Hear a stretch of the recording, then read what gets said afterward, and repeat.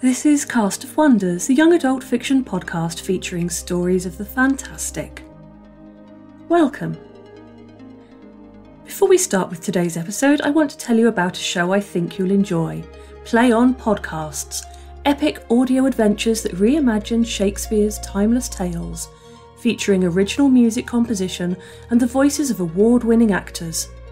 Each episode explores plays from Macbeth to A Midsummer Night's Dream in a way that you can actually understand it, and created specifically for the podcast form by some of America's most exciting playwrights, directors and composers, and performed by Stage and Screen's best.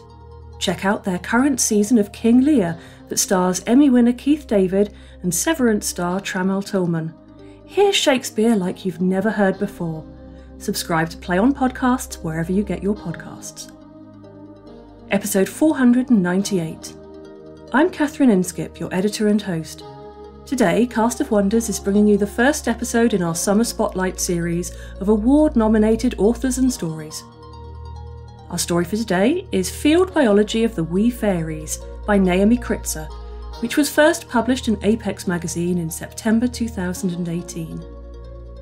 Naomi Kritzer is a science fiction and fantasy writer living in St. Paul, Minnesota, who has been writing science fiction and fantasy for 20 years.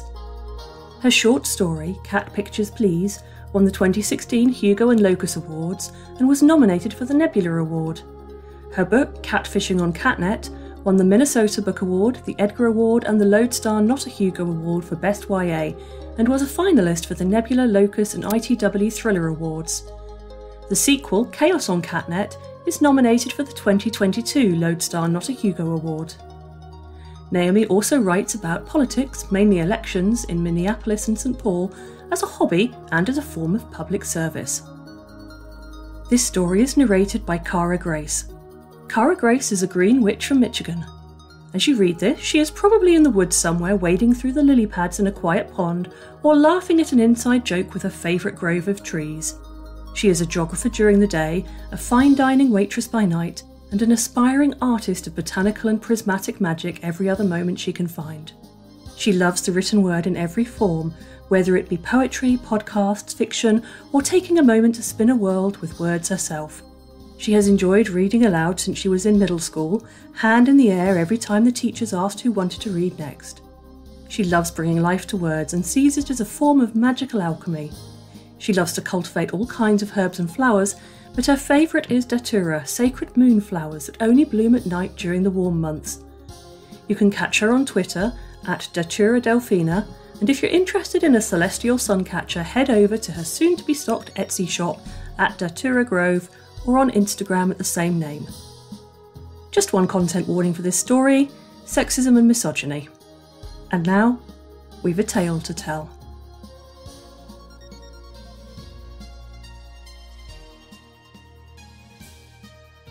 Field Biology of the Wee Fairies by Naomi Kritzer, narrated by Cara Grace. When Amelia turned 14, everyone assured her that she'd find her fairy soon. Almost all girls did. You'd find a fairy, a beautiful little fairy, and catch her, and she'd give you a gift to let her go. And that gift was always beauty, or charm, or perfect hair, or something else that made boys notice you. The neighbor girl, Betty, had caught her fairy when she was just 9, and so she'd never even had to go through an awkward adolescent stage. She'd been perfect and beautiful all along. Not all fairies were equal, of course. Some of them would do a much better job for you. The First Lady, Jackie Kennedy, for example, had caught the fairy Queen, or so almost everyone said. So, keep your eyes open, Amelia's mother had told her. I don't want to catch a fairy, Amelia said. If I did catch a fairy, I'd keep her in a jar like my mice and study her. Everyone laughed when she said things like that, except for Betty, who rolled her eyes and said that Amelia would change her mind when she grew up a bit. You don't want to be an old maid like Miss Leonard, she pointed out. Miss Leonard was their English teacher. No one had ever asked her about this directly, but everyone agreed that Miss Leonard had never caught a fairy. Amelia had quite a few mice. She was working on a science project for the West District Science Day at the Central State College. In her project, which she'd been working on for over a year, she was teaching mice to run mazes to see what factors affected learning. To eliminate the problem of genetic variation, she was training litters rather than individual mice. Each litter she divided in half, once they were weaned, setting one as the control group and one as the experimental group, marking their tails with indelible ink to keep track. She'd train them for 2 months, making careful notes on her results. When she was done with an experimental group, she'd donate the mice to the local zoo to feed to their boa constrictor. The zookeeper was quite perplexed the first time she came over with a jar of mice, and even more perplexed when Amelia wanted to stay and watch the snake eat the mice. He clearly thought they were her pets. "Don't girls like cute things?" he said. Amelia was baffled by his attitude. Sure, the mice were cute, but they weren't pets like the cat and the dog. They were experimental subjects. Also, if she kept all of them, she'd quickly be drowning in rodents. Her parents were willing to tolerate a certain amount of smell and mess as long as Amelia kept it to her room, but they had their limits. "It will be fine," her father had said to her mother. "Sooner or later, she will surely find her fairy and move on." Move on to dresses and hairstyles and makeup and boys was what he meant. Amelia's father taught history at her high school, which made some things better and some things worse. Better? She got a ride to school every day. Worse, she got in trouble twice anytime she got in trouble at school. One day in late November, she was in her Spanish class, and the idiot boy sitting behind her thought it would be hilarious to repeatedly poke her with his ruler. Amelia told him to stop. He didn't stop. So she took out her math book, because it was the heaviest book in her bag and also her least favorite, and threw it at his head, knocking him out of his seat. Getting sent to detention was worth it. But, of course, her Spanish teacher tattled on her to her father, and he took away the book she was reading for the week, and her parents made her wash all the windows. That was a lot more annoying. "You'll appreciate attention from boys once you meet your fairy," her mother told her as she wrung out the cloth into the bucket. "I don't want to find a fairy," Amelia said.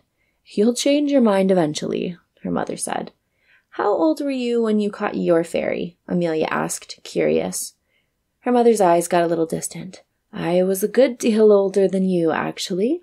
I was nearly 18, and I'd pretty much concluded there weren't any fairies in our part of Virginia. My sister and I were out together, and we saw 2, and you better believe we chased them. Luckily, they ran in different directions. Mine went left, and Reva's went right. If we'd wound up chasing the same one, I don't know what we'd have done." Amelia's mother would have let Reva catch it, Amelia was pretty sure, if it had come to that. "It wasn't too long after that I met your father." Amelia's parents had met during the war. Her father was a Yankee from Maine, her mother a poor farmer's daughter from Virginia. You could see the fairy's gifts in the first pictures of them together. Her mother's beaming, glamorous smile, her perfect posture. Amelia actually had the perfect posture even without a fairy. The posture unit in gym class was the only one she'd gotten an A on. But her teeth were crooked, and she couldn't see a thing without her thick glasses. Also, makeup was time-consuming, and fancy clothes were usually uncomfortable. "I want to be a scientist," Amelia said. "You can be beautiful and a scientist," her mother assured her. "You know, I went to business school a few months after I caught my fairy. You're smart enough for college, and I certainly hope you'll go." "I've heard some kids say that Miss Leonard killed her fairy." "That's nonsense," her mother said. "Some girls never do meet fairies, and that's probably all that happened to your English teacher." During Christmas vacation, Betty came over one afternoon. She admired Amelia's mice and then wanted to do Amelia's hair. "It's so straight and long," she said. "We could totally make you look like Audrey Hepburn." For a minute, Betty almost had it in place, but then a pin slipped out of place and the hairstyle collapsed like a fallen cake. "I can try to do yours," Amelia offered, although Betty already looked like a girl out of a shampoo ad. A band held it in place as it rippled in shining waves. Probably thanks to the fairy. "What does your fairy give you anyway?" "Perfect hair," Betty admitted. "I sometimes wish I'd asked for nicer skin. I figured that would be easier to fix with makeup. Someday it is, some days it isn't." The sun was slanting low in the sky outside, and Amelia started weighing out food for the mice. Betty watched with interest for a while and then said, "Can you tell your mother I tried?" "That you tried what?" "That I tried to do your hair?" "I guess. Wait, why?" Amelia put down the scoop and turned to look at Betty. "Did my mother put you up to this?" "That's a terrible way of putting it. She might have asked if I'd have a go at showing you some new styles, though." Amelia heaved a long sigh. "Well, I'll tell her. You don't have to stay any longer if you don't want." "I was sort of hoping you'd show me your mice running through the maze, though," Betty said. "Really? Or did my mother put you up to that, too?" Amelia knew as she asked this was a ridiculous question. Her parents put up with her science project, and they'd be happy enough when she won. But they certainly weren't going to try to convince Betty to fake an interest. She pulled the maze out from under her bed and took out the logbook, stopwatch, and peanut butter. "What's the peanut butter for?" Betty asked. "Oh, it's the treat when they finish the maze. Mice like it a lot better than cheese." She opened up a package of crackers and started spreading peanut butter on them. "Can I help?" Betty asked. "Sure," Amelia said, and handed her the knife. "That's so cute," Betty said when the mice came out. "Do you want any when I'm done with them?" Amelia offered. "Oh, no. My mother would probably die on the spot if I brought home a jar of mice." They set up the maze, and Amelia ran the mice through. After Betty had gone home, Amelia finished her record keeping and then brushed out her hair, which was still stiff from the hairspray Betty had used to keep it in her place. She wondered if a fairy would make her hair stay in place properly, or if a fairy would make her want to keep her hair in place properly. If she hadn't pulled the pin out when Betty wasn't looking, she probably could have brought the style off. Amelia found her fairy on a freezing cold January day when she had to walk to school because her father had needed to go in very early for a meeting, and she hadn't gotten up in time to get a ride. She was wearing dungarees under her skirt because the wind blew right through her tights. She'd have to tuck into the bathroom as soon as she got to school to slip them off and put them in her bag. Also, a heavy coat, gloves, and a wool hat and scarf, even though they made her itch. The fairy, of course, was wearing a diaphanous dress that looked like a turquoise blue wedding veil, and she had tiny fresh flowers in her hair. She dropped out of the air right in front of Amelia and hovered enticingly. Fairies, it was generally agreed, wanted to be caught. They wanted you to have to chase them, but they definitely wanted you to catch them. If it accidentally got away from you, it would probably come swooping right back. The stories didn't say what would happen if you just refused to chase it at all. Amelia figured it would be interesting to see, so she ducked her head and continued walking to school. The fairy zipped around her so it could bob in front of her again, like it was thinking, "Oh, she just didn't see me." Amelia looked straight at it, made eye contact, and then continued on her way. The fairy zipped around her again. "Look," Amelia said, "I don't want your gifts. I'm not interested.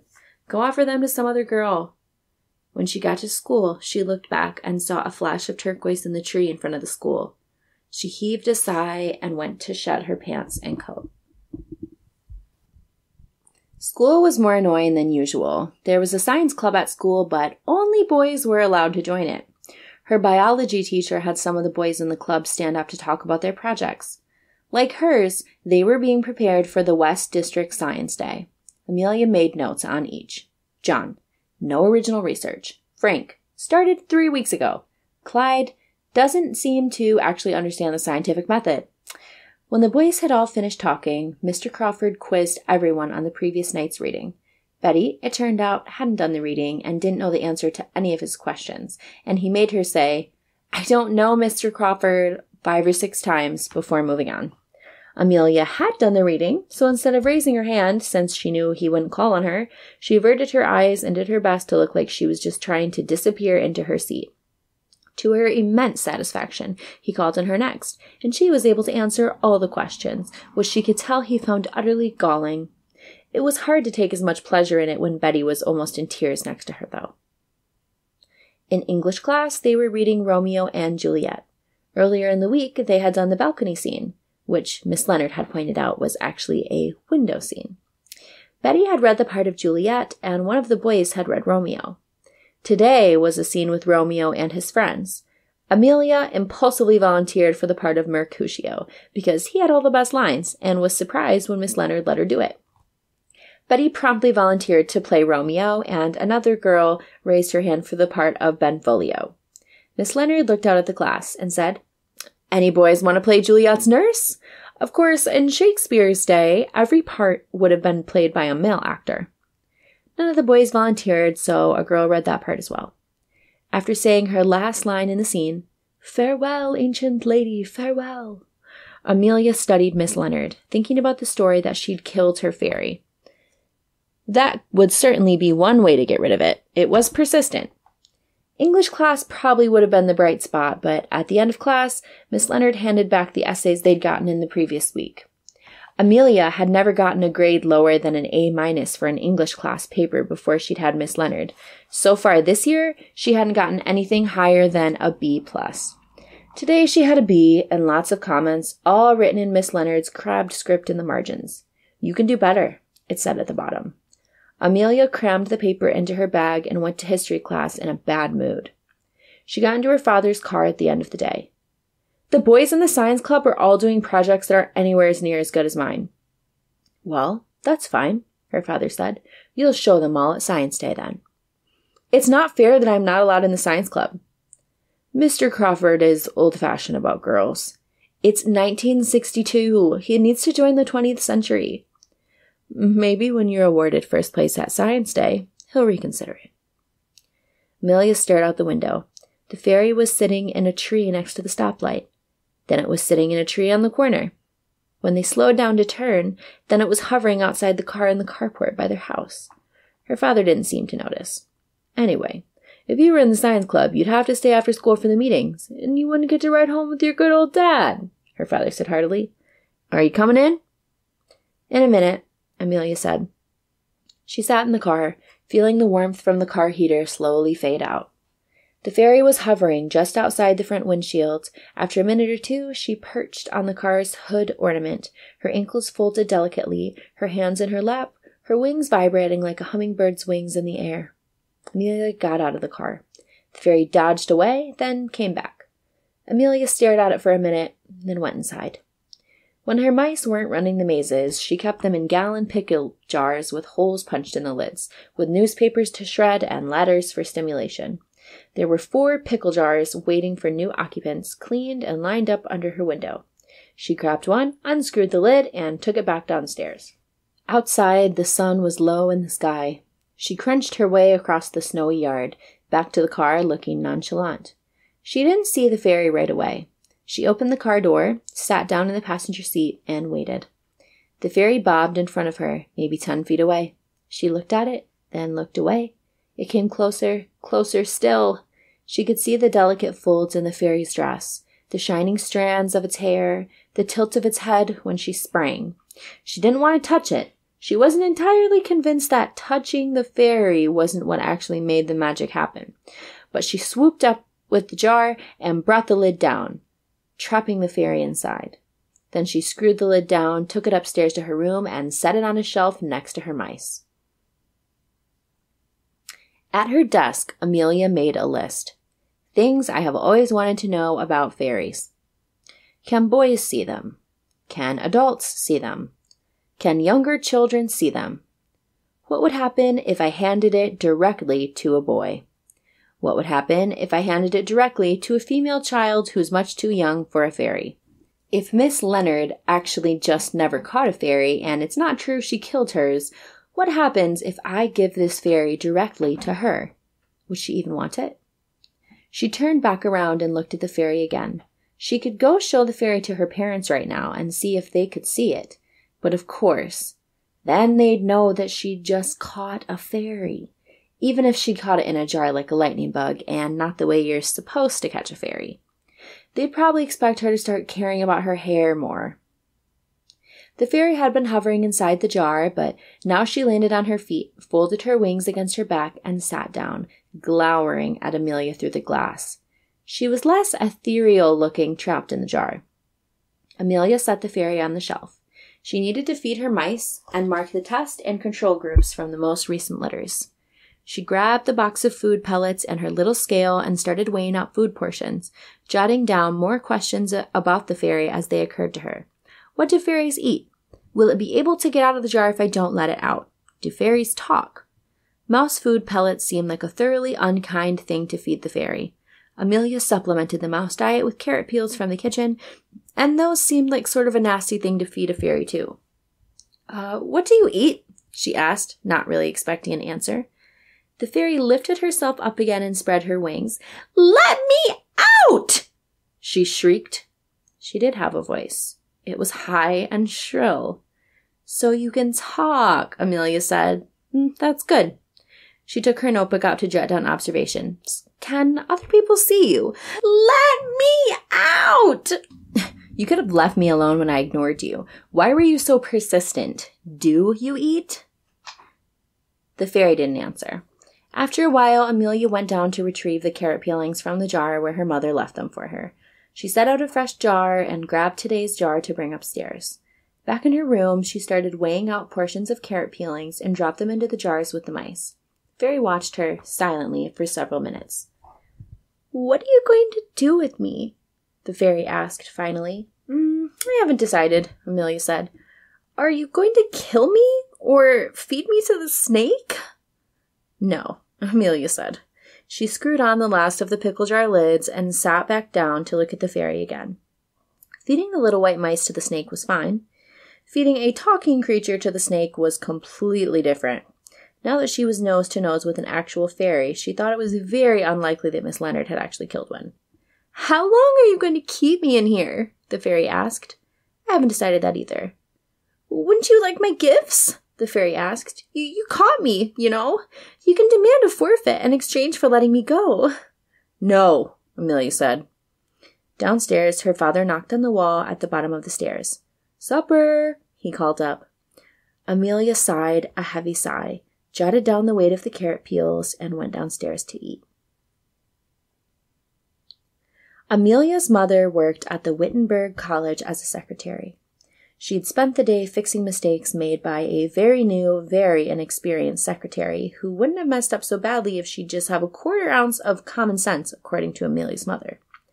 The new secretary was also very pretty, and her mother speculated the girl had traded her intelligence for long eyelashes when she caught her fairy. I thought they didn't do things like that. I thought you got that stuff as a gift, Amelia said. Well, all I can tell you for sure is that I didn't have to make any trades when I caught my fairy, her mother said. Maybe I'd have gotten longer eyelashes if I'd offered to trade some smarts to get those too, though. That would have been a bad trade, Amelia said. Definitely. Don't go trading away your brains, girl, her father said. You can have looks and smarts. Amelia had something else in mind entirely. When she went back upstairs after dinner, she asked the fairy, Can you make me more intelligent instead of prettier? No, the fairy said grumpily. What if I want something else? Like, what if I want to get into the science club that's just for boys? Can you make Mr. Crawford change his mind about that? No, the fairy said. Amelia reached for the jar, and the fairy jumped to her feet, shrinking back away from her. Amelia pulled her hand back. Look, I'm not going to hurt you. I just don't want anything like long eyelashes or perfect skin. I don't want to be pretty. Well, what do you want from me then? The fairy said. I want information about fairies, Amelia said. Answer my questions and I'll let you go. Oh. The fairy seemed genuinely surprised by this.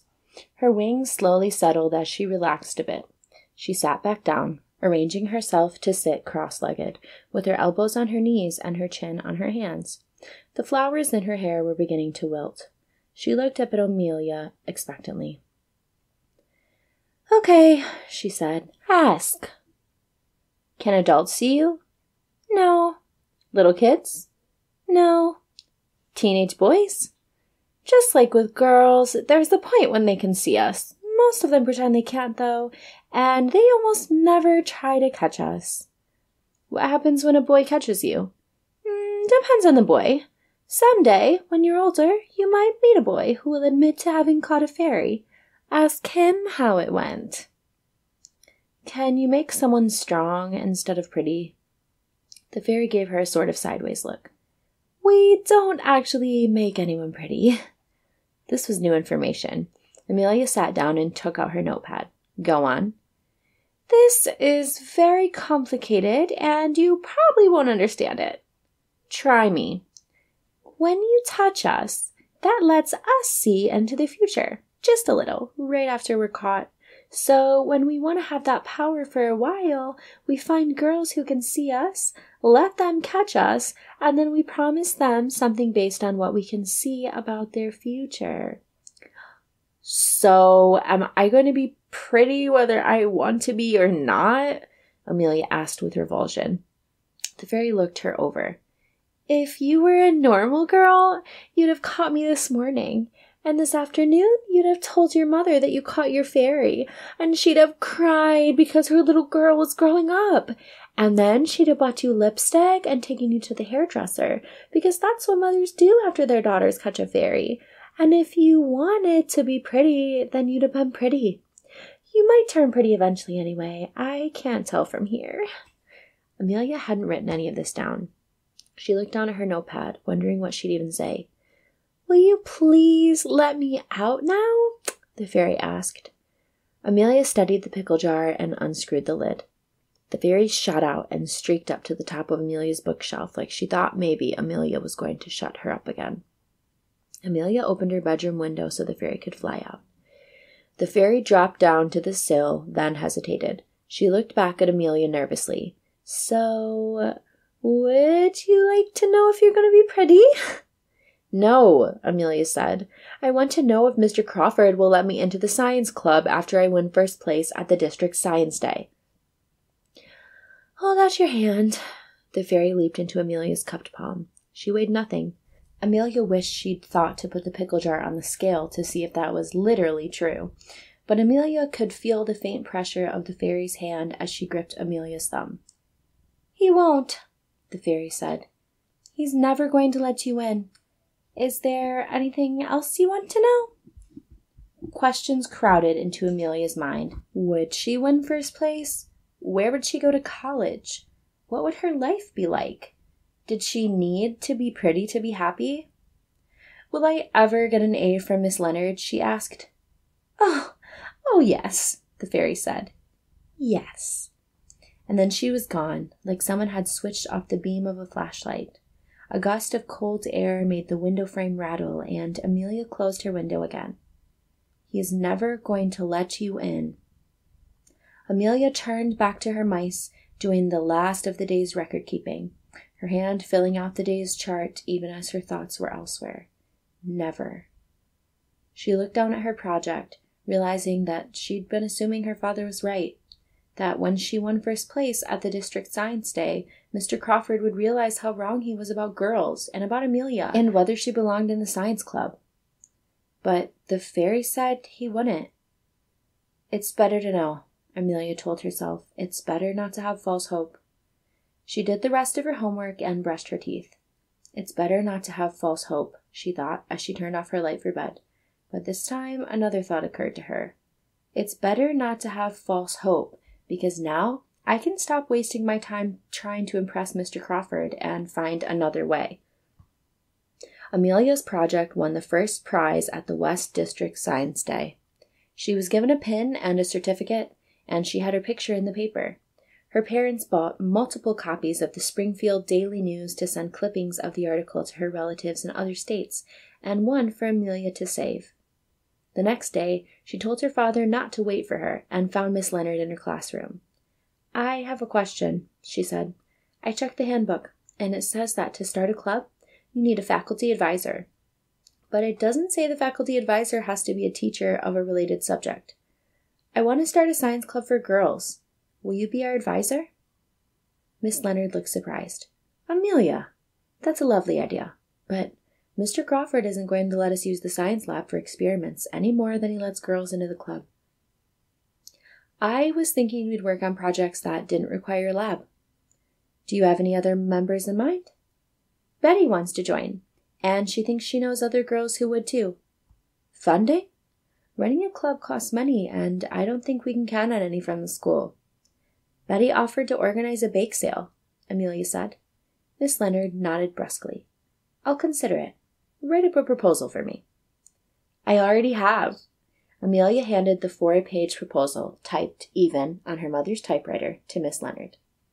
Miss Leonard looked at the proposal, then at Amelia. Something had shifted in her eyes. She looked Amelia up and down for a moment, then inclined her head. "Have a seat while I take a look." Amelia stared at the window as Miss Leonard read. It felt like she waited for a long time. "All right," Miss Leonard said. "I will advise your club." She tucked the proposal in the drawer of her desk. "Thank you." "Also," she said, "I expect all your papers for my classes in the future to be typed and written at the quality level of this proposal. You've been holding out on me." "It's my mother's typewriter, and sometimes she's using it." "Plan better." The crispness of this instruction was undermined by the warmth of Miss Leonard's smile. "And bring Betty tomorrow. We have a bake sale to organize." Society places a lot of expectations on kids, and the worst of it often comes from our own peers. Expectations of how to behave, how to dress, what to look like, what to want. There's so much stress and fear involved in figuring out who you are and whether that person is acceptable to others. I'll be honest, I hated my teenage years. It does get better when you find the people who are right for you, who stand with you as friends and who cheer you on, but there were definitely days when I needed a story like this. This is a story about wanting what you want, chasing your dreams, building your future. It's also a particularly timely piece this month when so many people have seen their freedoms restricted. In this piece, Amelia doesn't get the acceptance or equal treatment she deserves. She's denied access to something that matters to her. Fairness, respect, trust, basic visibility, it shouldn't be too much to ask, but the world is not a fair place. The answer for Amelia is finding her own power and initiative, creating a community where the magic comes from within, where the magic can be built. Not a gift given under duress, a gift we give ourselves through strength and self-respect, a gift that grows alongside us. One day, that kind of magic will be big enough to change the world. Join us again soon. We love bringing you the best audio fiction week after week, but we can't do it without your support. Your donations pay our authors, our narrators, our servers and our staff. Please consider supporting us with a monthly donation through either PayPal or Patreon. You can also review us on Apple Podcasts, request us on Spotify, and consider the stories we publish for award consideration. There are lots of ways you can help. Join the discussion on the EA Forum, forum.escapeartist.net, or EA Discord. Visit on Twitter at Cast of Wonders. Come say hello.